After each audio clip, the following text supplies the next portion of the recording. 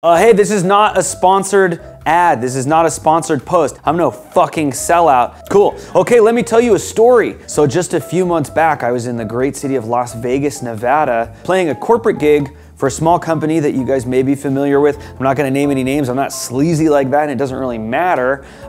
Cool thing was we got to see a tournament from a popular sports program. Not gonna name it. Definitely not gonna name it. And a very good friend of mine is filling in on guitar, and we were tasked with booking our own travel accommodations. So this time I said, fuck it, we're gonna stay at Excalibur. We got all our shit, we got like travel gear, you know, all my shit fits in my guitar bag. I bring 2 guitars. My friend, he brings 2 guitars. He's got a Gibson guitar in a hard shell case, a Fender guitar in like this very like paper thin gig bag with no strap on it. So you're just like carrying this. And then he's got a pedal board with no case and not even a bag, free balling, you know what I mean? Loose pedal board. So this dude is fucking carrying the 2 guitars, like one hand, and that's a heavy Les Paul guitar, and the fucking pedal board, the big ass pedal board in the other hand, fucking cruising through the casino of Excalibur like this. I hope I don't drop my shit. In case you guys haven't been to Excalibur in a while, it's renovated, it's pretty nice now, but the rooms are fucking way at the back of the casino. That is a long walk to be carrying heavy shit that you like definitely shouldn't be carrying. It's just fucking goofy. So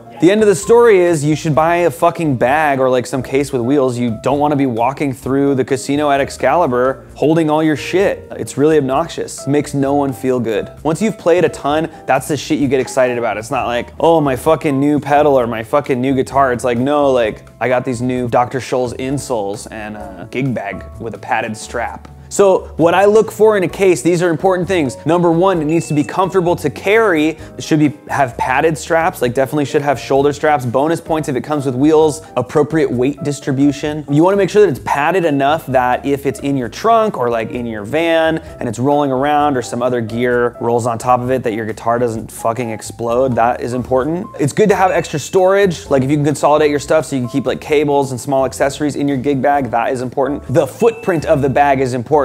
So like, can I take this bag in an overhead compartment, or is it too giant that it won't fit on a plane and you have to check it, and you shouldn't check things in a bag. Made out of high quality material. I know that's like a tougher one for when you're buying shit on the internet, but like, make sure that it's like high quality zippers. That is the shit that breaks the most on bags, for me anyway. The tracks rip off. That shit is a nightmare. One last thing you should definitely make sure of before you purchase a bag for your guitar is that it matches the application you need it for. This might sound really stupid, but I would assume there's a lot of people out there who have, let's say, a hollow body or semi-hollow guitar that is wider than a Fender Stratocaster, and they buy a case or a bag and it's like, oh shit, my guitar doesn't fit in it. So I got this fat ass guitar that needs a special case. Or maybe you'd really like a case that has space for 2 guitars in it. Maybe you need a case for a Flying V, 1 acoustic and 1 electric. You can find all that sort of stuff, but it's important to like look around and not buy something that doesn't help you with what you need. Like, sounds so stupid to say, but I know that it exists because I've purchased guitars from people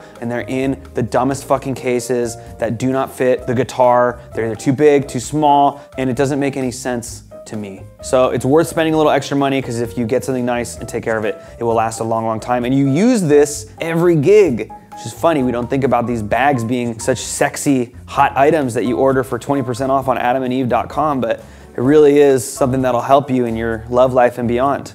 Here are my fresh recs. This is shit that you should have if you're rich. Number 1, and number all of them, the Mono Creators gig bag. Mono. It's in your system forever. This is the M80 guitar bag. It's padded as fuck. It's sleek.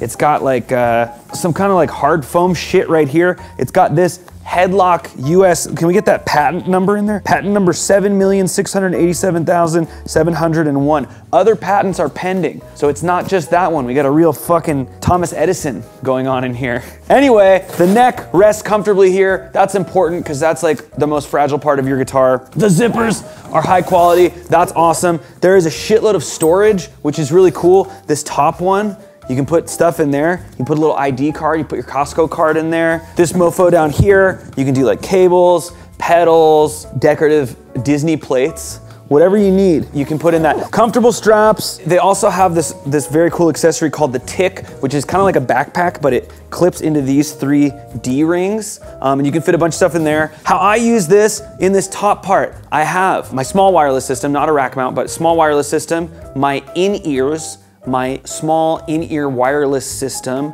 a string winder cutter, a guitar lube, that's important. Sometimes a clip-on tuner if I'm playing like an acoustic gig or whatever. And then down here, in this bad boy, I fit a Headrush MX5. That's like all my amps and effects right in one little box, and cables, DI, and like power, and like a power strip, and like, you know, all the shit that comes along with that. So literally, like if I'm going to a gig, like a quick cover gig or whatever the fuck, I can just bring this. And that's the only thing I need, and these last a really long time. Another beautiful option is the Mono Vertigo bag. Mono, always coming back for more. The thing that's different about the Vertigo is that it has this fucking shoe on the bottom. Shoes for your feet. So if you have a guitar in here, you can just do that, and it would be like dropping your Skechers on the floor, which is cool if you're clumsy like me. I've destroyed many a guitar. It's got a bigger pocket here, does not have the top head pocket, but this is a worthwhile investment. Having a piece of shit case that breaks, or the zippers break, or something rips, not worth it. I have one that carries 2 guitars, ones that carry basses. They make everything. I have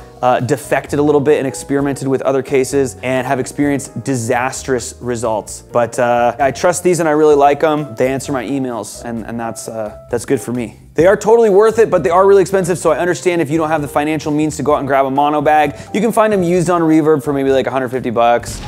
Update, urgent update. Okay, right after we filmed this video, I actually found some other options. San Gabriel Music, thank you so much for the rec. San Gabriel Music, check them out. Thomann Music makes this case, the SafeCase 80, like an affordable version of the mono bag. It has all the same bells and whistles, and it comes with their version of the mono Tick, and this comes basically for free in the Thomann case, but it looks to be very similar in construction at about 1/3 of the price for around $100. I'm here to save you some money. I have no affiliation with any of these companies. Anyway, Thomann, SafeCase, better, cheaper, stronger, end update.